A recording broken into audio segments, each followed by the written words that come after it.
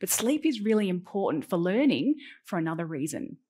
So sleep serves a really important constellation of functions. So for example, it resets our immune system, it resets our metabolism, it resets our emotional control, and it even gets rid of the waste that builds up in our brain over the course of the day. But sleep is actually critical for memory consolidation. So for turning short-term memories into long-term memories. Now, there's a particular part of the brain called the hippocampus, which is really important for learning and memory. So when you do stuff throughout the course of the day, your hippocampus is really keeping track of that. It's a bit like a diary. So if I was to ask you what you were doing before you sat down to listen to this talk, you're using your hippocampus to recall that information. But it only keeps information there for the short term.